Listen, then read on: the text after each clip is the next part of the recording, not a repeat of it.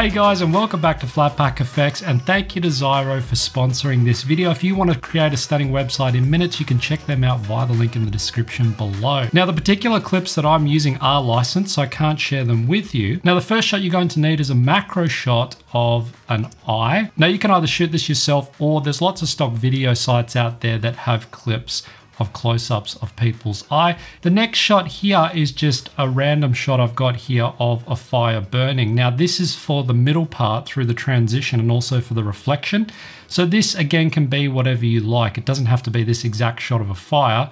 It can just be a close-up, it can be a wider shot. You can rescale it to make it work. Now for this shot, you're going to need embers that are on a black background. So if you're filming this yourself, you'll need to stop right down on your camera so the background goes nice and black, and then you're just filming the embers. Now we need the black background because we use that as a screen to basically remove and overlay that over the top. And the last shot I have here is just my final shot, or the shot that you're going to transition into. For me, it's just a wide shot here of this campfire, but again, this can be whatever you like. It doesn't have to be this shot. So the first thing I'm going to do is grab my fire shot and create a new composition here. Then I'm going to grab my eye shot and drag that over the top. Now I may have to reposition my eye here so it lines up here in the center. I've also found a part here where the eye closes and then opens. So I like that part. So I'm just going to drag in here and use that as the beginning of my shot. I'm also going to grab this fire clip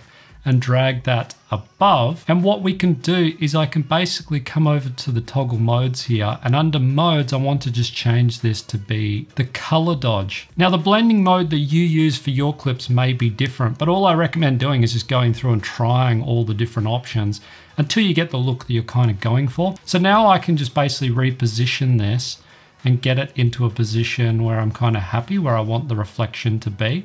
You can see here we got a problem because it's not actually tracked to that clip. So we need to track the eye so that we can create some position data. So the first thing I'm going to do is create a null object here. We're going to use this as the tracker. And with my eye selected, I'm going to come up to animation and down to track motion. Now what I'm going to do here is make sure that rotation and scale are also selected. And I'm going to reposition this down here to the lower part of the eye. I'm going to scale these boxes up here and move this one over here. Now I can just hit play forward, and I'm just watching those trackers to make sure that they're not slipping while it's tracking. If they are slipping, then I need to stop, I need to reposition them and then start again. And then I'm going to come back to the start here. I'm going to track backwards because we just need it to where the eye closes. So it just loses the track there, but that's fine. Now I can edit the target. I can select that tracker that we just created, and then I'm going to apply that information to that. Now I can just hide all these, and then I want to take my fire layer and just parent it to that tracker. And now our fire is now tracked onto that eye.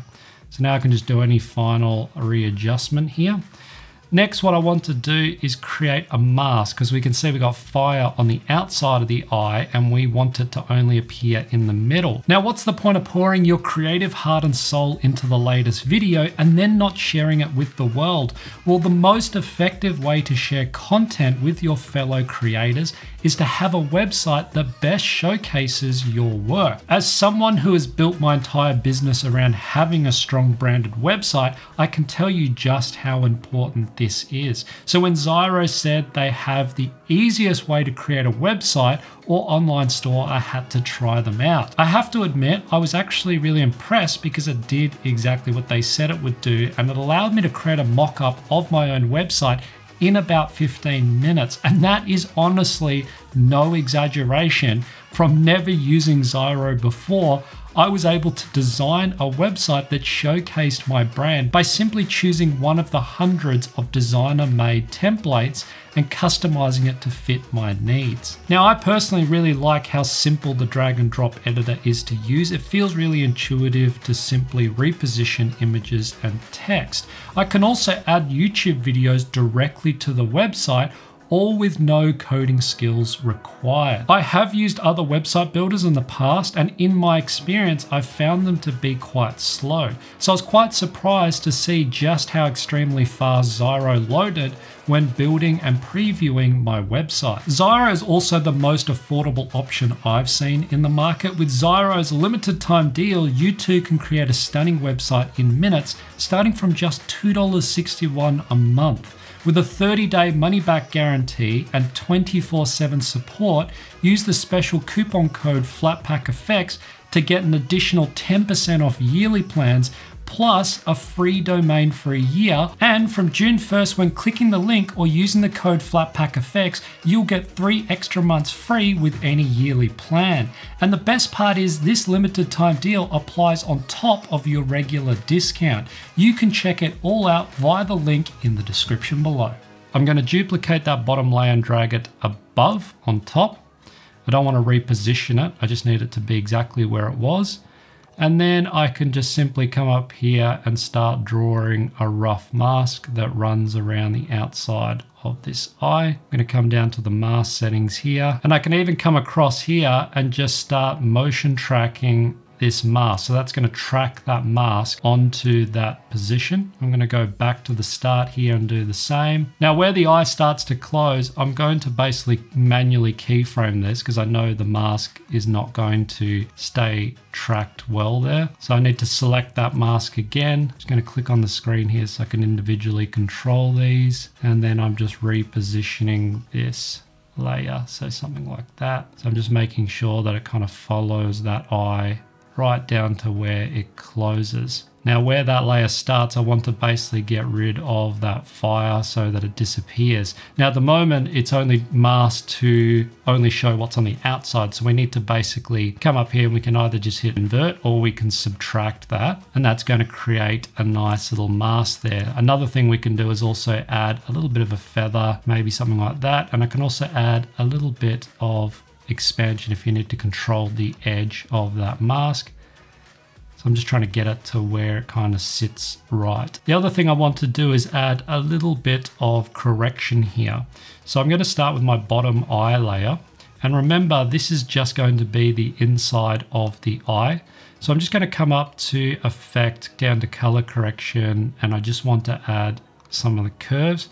And I'm just going to bring this slightly up like this, and that's just going to help add a little bit of contrast, darken that down a little bit like this. I'm going to copy that, and I need to make sure that my top layer also has that same effect applied, so it applies it to the outside. I can always go back through and readjust these. And then I also want to apply that to my fire layer. So with the fire layer, I can now have control over that individual fire. If you look closely at the eye, you can see we're getting a lot of that sort of the highlights that are reflecting. So I really want to try and emphasize those highlights more and bring the shadows down. And then what I can do is I can come down here and I just want to adjust the overall opacity. So I'm just going to drag this right down because I want it to be a little bit see-through, maybe around sort of 50%, something like that. The other thing I want to do here with the fire layer is I only want to affect the eyeball itself. So what I can do is create a mask which kind of runs around the eyeball and add a bit of a feather on that. Maybe drag down on this expansion slightly. So that's kind of just staying in the middle of the eye there. Can maybe just readjust this slightly. So you can mess around with that until you kind of get the look that you're happy with. And the other thing I want to do is you can see that the reflections, this is quite sharp and the eyeball is, everything's kind of blurred. So I want to add a bit of a blur effect to this fire layer.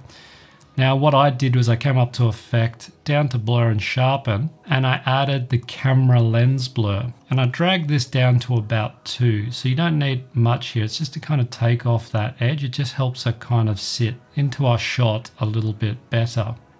Now as we're doing that zoom, we're going to then readjust that.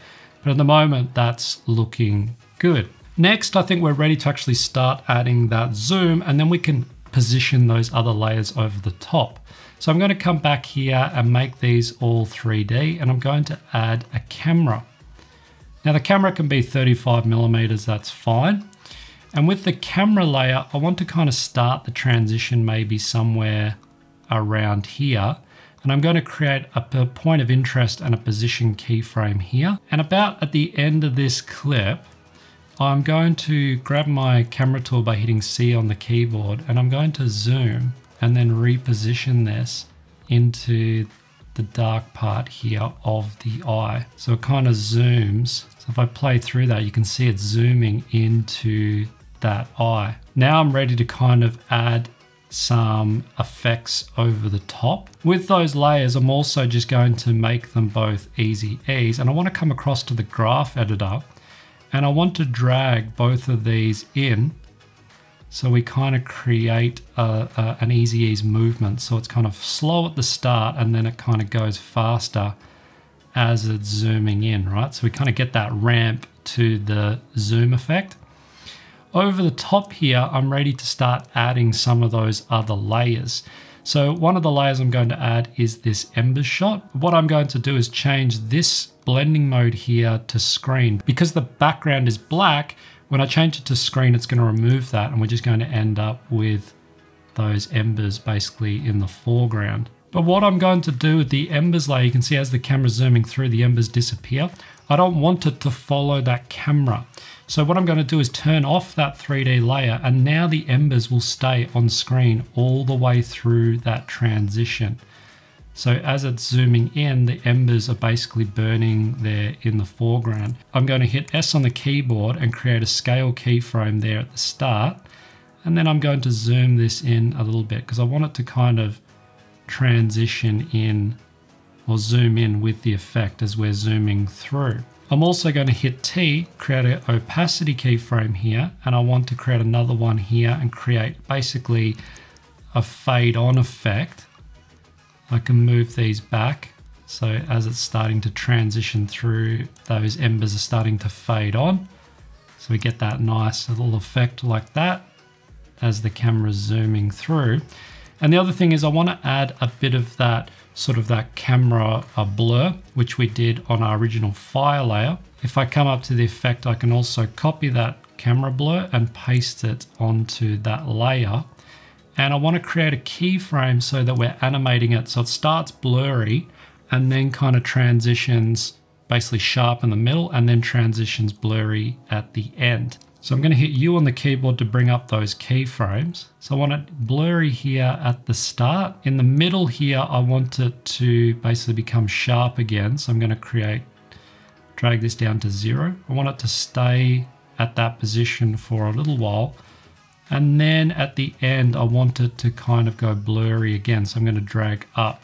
So we kind of create this ramping on effect as the camera is zooming through. Also, that fire is coming through in the background, so we can get rid of that now by just splitting that layer and then deleting that end part. So we just end up with the darkness there. I can make all of these easy ease just to help soften out that animation. And the fire as well, we can also animate. So I want it to start kind of blurry here. So I'm going to create a keyframe there for the blur radius. And as it's zooming in, I want it to become sharper again. So I drag this down to 0. And then as it transitions through like that. Now we're ready to add that final shot in. So I can add my campfire scene here at the end. So I'm going to drag that up so it lines up nicely there. And I also want to make that 3D. And we'll have to probably scale that right down to make it fit into the background there. So maybe reposition this to something like that. I'm just going to drag this back very slightly here. So it's kind of coming in from the background as it fades in like this. The other thing I can do is also turn on motion blur for all of these layers. And that's just going to add motion blur as the camera's zooming through. It's just going to help soften out that overall transition. Now, depending on how dark your background is there, if you're getting that box effect happening here where you can see the edge, if the camera blur is not covering that, then you can add a motion tile over the top and then just scale this right up and mirror the edges, and that'll just help sort of hide that background effect. The other thing that I added over the top was I added another fire layer over the top just to kind of hide that middle part or that transition. So what I did was I came up to the fire layer, I just dragged another one here on top. And what I did with this one is I made sure that this was set to screen. That's going to remove that layer. And then I could scale this right up. So I wanted it to basically kind of just be the fire that we're kind of looking through here. I also just came down here to this layer and grabbed the curves from my original fire layer, added the curves here over the top. And what I did with this one was I added a bit of a scale over the top so that the fire sort of like scaled through like this. And I also added a bit of a opacity keyframe here, so it kind of transitions in. You can also drag this down a little bit here just to kind of hide those edges.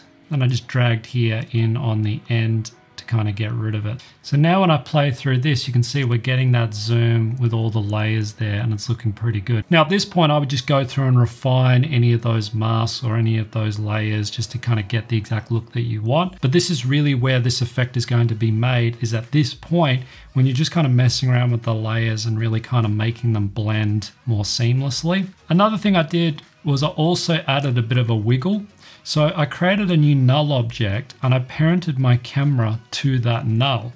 Then I hit P on the keyboard and alt click on this stopwatch, and I created an expression of a wiggle 1.5, 2. And what I did to this layer was I came up here and added a slider from the expression controls. And with that second number selected, what I did was I parented it to that slider. Now I had a slider that'll affect that wiggle expression.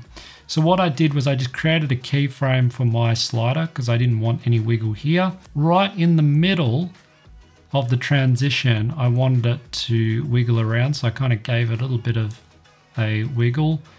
And then at the end, I wanted it to go back to 0. I then right clicked on all of those keyframes. I made them easy ease just to help smooth out that animation. And then as I play through, you can see we have the finished product. So at this point, it's just a matter of going back through, readjusting anything, and just spending the time. Now, if you like this video, you can give it a thumbs up or a thumbs down. You can also check out other videos just like this one over here on the side of screen. Thanks very much to Zyro for sponsoring this video. You can check them out via the link in the description below. Thanks for watching, and I'll catch you in the next video.